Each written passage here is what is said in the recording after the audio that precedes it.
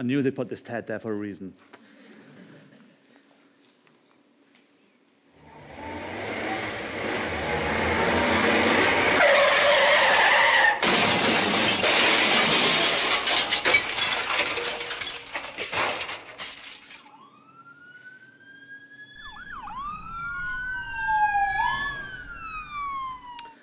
A few months ago, I went to an event called the Health Gadget Hack. Now, these hack events are becoming more and more popular, and I'm sure some of you know about them in any case. They are problem-solving events, where the objective is to use technology to solve real problems that people have. So the health one, as the name suggests, had a lot of people from the NHS who had problems in their everyday working practices. And they wanted to team up with people who could maybe come up with ideas on how to solve their problems. So there would be computer scientists like myself, engineers, and other technology experts. So at this event, I got talking to somebody from the Welsh Ambulance Service. And one of the problems that he talked about was sort of related to that sound that we just heard. I think we're all, in our minds, imagined a car crash. The ambulance has been called, so the paramedics arrive at the scene. What if the person who's been injured in the crash needs a life-saving procedure, but it's a procedure that the paramedics don't normally carry out? It's something that they only rarely need to do. So the problem they had was how to maintain the skill set of their paramedics in order for them to successfully perform that procedure on the injured person. So this is how this project all started off. And when that problem was explained to me, I immediately thought, this is a great project for applying virtual reality to. And that's my area of specialty. So I'm based at Chester University. My background is with computer graphics, and that includes using technology like virtual reality. And the picture you see here is from my lab. And Tom there, one of my PhD students, is wearing a head-mounted display, so such as this one. I guess this is what you think of these days when somebody says virtual reality. Give them a headset. If I put this on, I can no longer see you. And that's maybe a good thing. And I can be immersed in a purely virtual world that the computer's generating for me. And it's tracking me as well, so as I look around, what I see is being updated according to the direction I'm looking at. And if it's done really well, I start to get a sense of presence. I start to believe that I'm actually in that virtual world and no longer in the real world. These also have headphones on them as well, so I can use audio. So as well as my sense of vision, I can use my sense of hearing to enhance that feeling of immersion in the virtual world. So these are the technologies that I'm using regularly. In the picture, Tom is wearing the same headset that I brought with me, but also on that picture, you can see that there's a small device attached to the front of the headset, and that's a little infrared camera. And we can use devices like that to track where your hands are. So if I hold my hand in front of the headset, the infrared camera is actually detecting where my fingers are, and if I move my fingers, I can have a virtual computer-rendered hand, which is completely replicating what my real hand is doing. That makes it more natural if I'm interacting in the scene and picking up objects and other devices in the scene. What that doesn't do for me, though, is really use another one of my human senses, and that's the sense of touch. I would like to have either force or tactile feedback as I interact with objects in my virtual scene. So this is why I have a picture of this device as well. This is something that can do that for me. This is a stylus, and it's on a sort of robotic arm. And inside this device, there's a clever arrangement of cables and pulleys, and there's a little electrical motor which pulls on the cables. And the net effect is that I get a force feedback on this stylus that I hold in my hand. So I could prod a virtual object, and I could feel the resistance of that object if I use a device like this.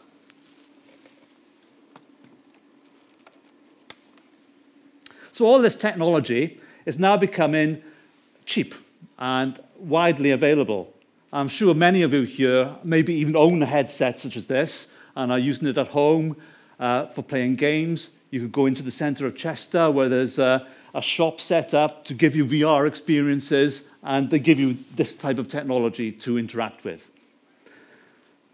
So this technology is becoming more affordable, and it's also becoming more powerful as well.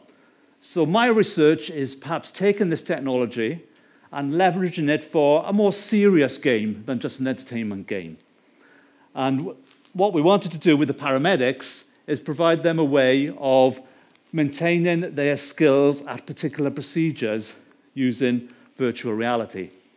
So the project that we are currently doing is called ParaVR. At the end of the hack event, which I mentioned earlier, we had to pitch our ideas to a team of dragons, and we were lucky enough to win that, and they actually gave us some seed funding to develop the idea a little bit further. So what I'm going to tell you about in the next few minutes is our current status of this project.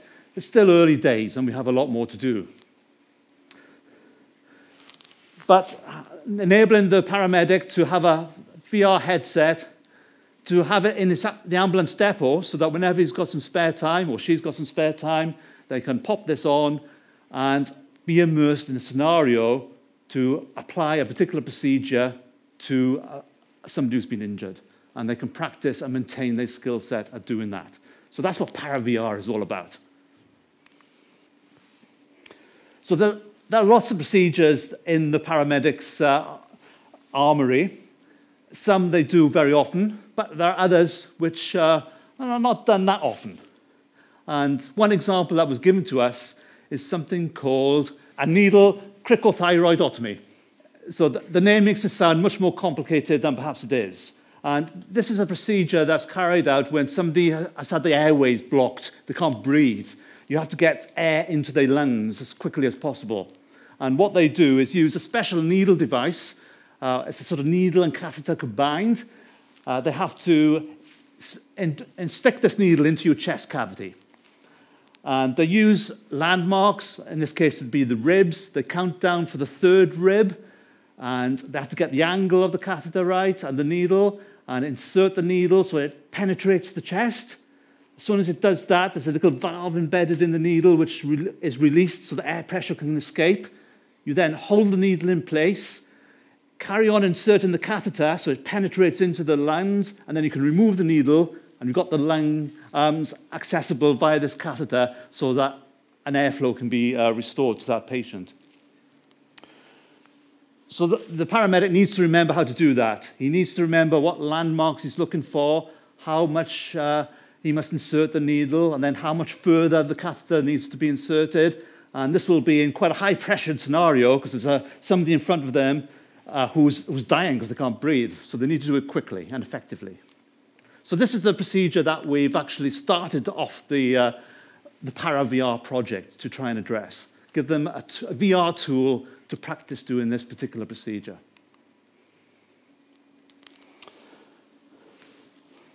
So here's a screenshot of the application. I mean, it is the sort of thing that you could do with a mannequin. I'm sure you're all seen these mannequins that different medical procedures like CPR can be practiced on, and these mannequins are quite good at that. And there are mannequins available for different needle-type procedures, and you can stick needles quite happily into them. But there are problems with mannequins, and if you continue practicing sticking a needle into the same mannequin, that area of the plastic skin, it wears out, needs to be replaced. So there's quite a large cost of consumables involved with using mannequins for training. And also, you're not really feeling that you're at the scene of an accident, because you're in the training centre with a mannequin on a table practicing the procedure.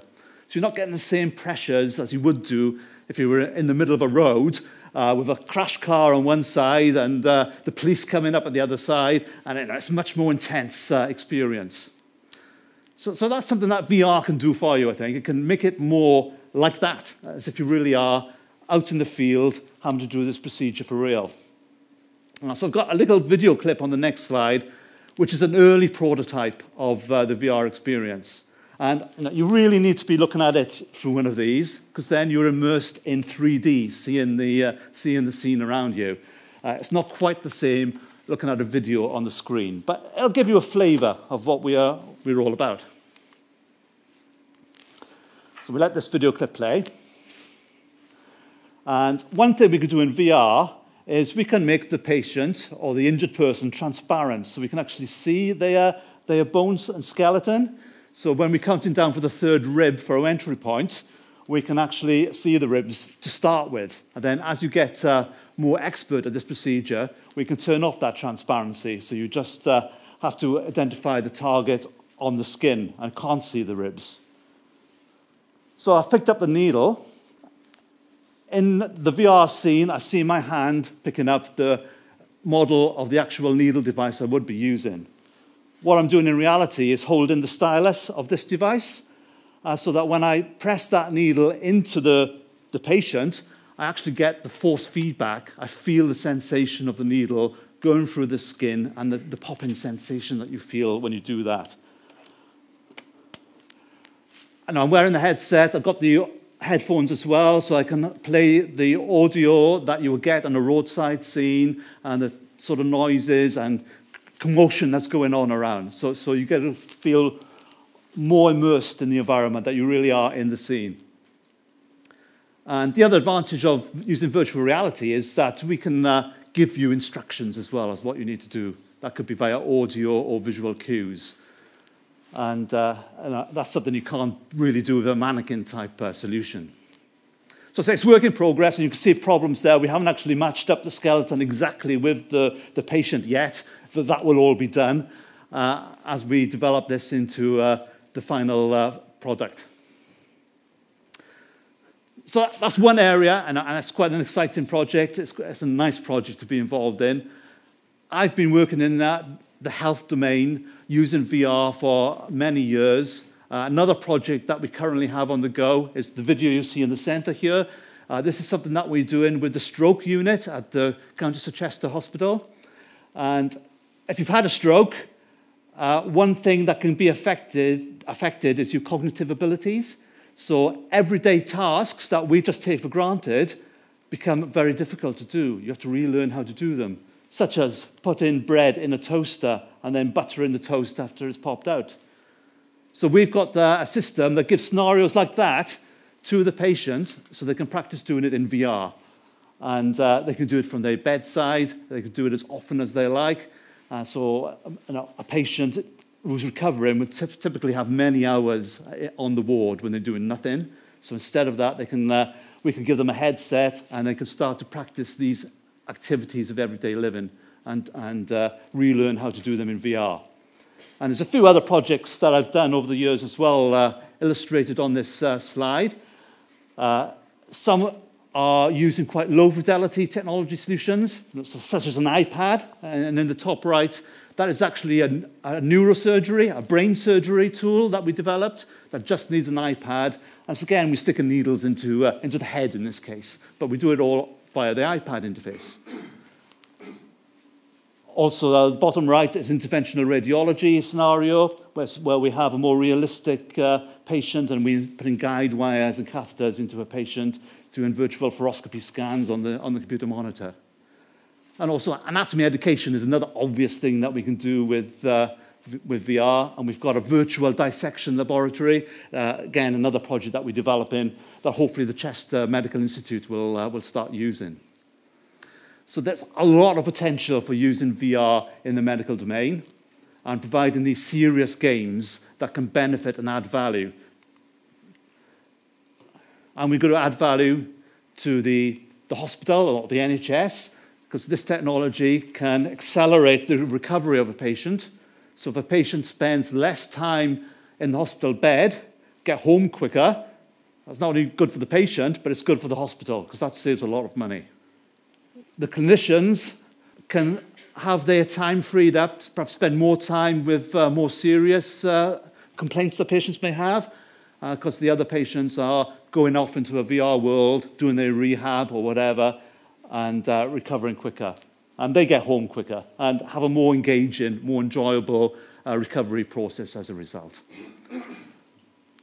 So I think if, unfortunately, you have to go to hospital in the next few years, I think you will see more and more of this type of technology being there, available for you to use. And some of that technology, hopefully, will have come from Chester. So thank you very much.